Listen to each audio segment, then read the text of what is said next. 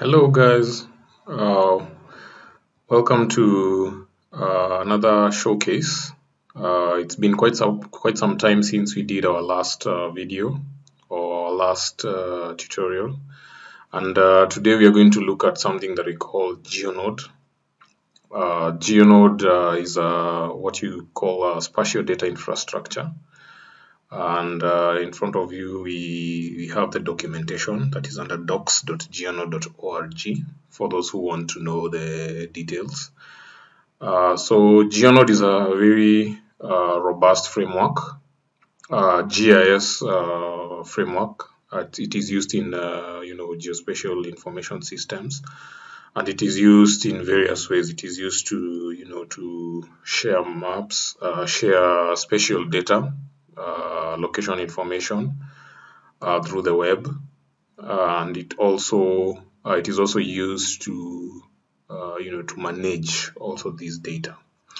So Geonode is basically a framework that is built on top of Django, which is a Python web framework, and it also has been integrated with something called MapStore that is developed in Java, and for the backend it uses, for the database rather, it uses PostgreSQL to store the data, metadata, and also the spatial data information.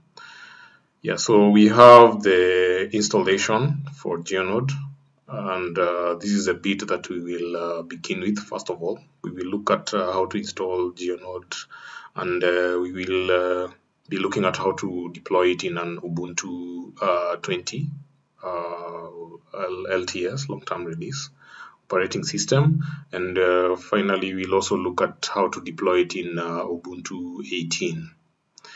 Yeah, so the Geonode itself is quite robust, and it's being used by various organizations.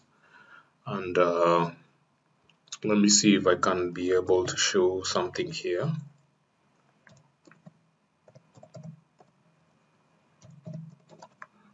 I'm assuming, I think it's under demo.geonode.org.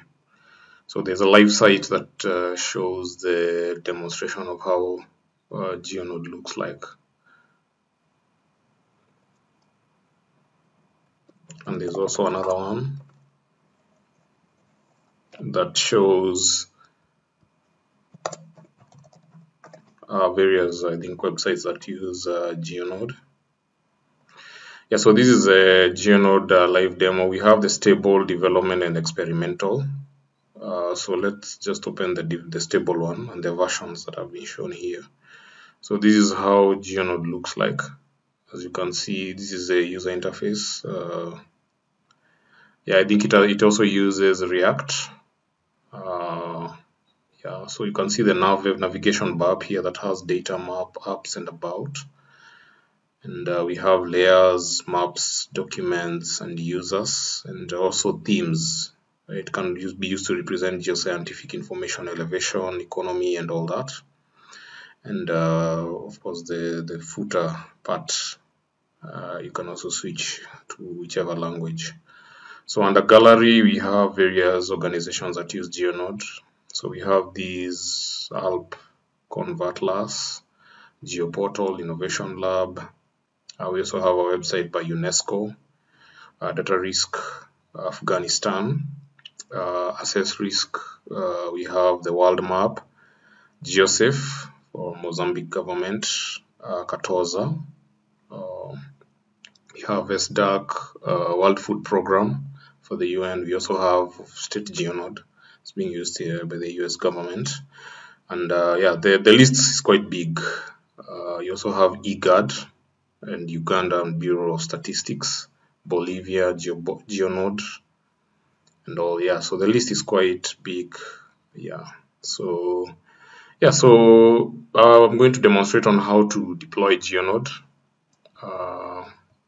It's quite lengthy, but it is also awesome. And personally, I've encountered challenges in deploying Geonode in Linux. There are challenges, but that's why we are looking at it together, and also other developers have also been having similar challenges. So keep posted, and we shall be looking at the deployment of Geonode. For those who are new users, subscribe to my channel and also like my videos and share them. And you can also place in a comment wherever you think if you have any query or maybe any clarification.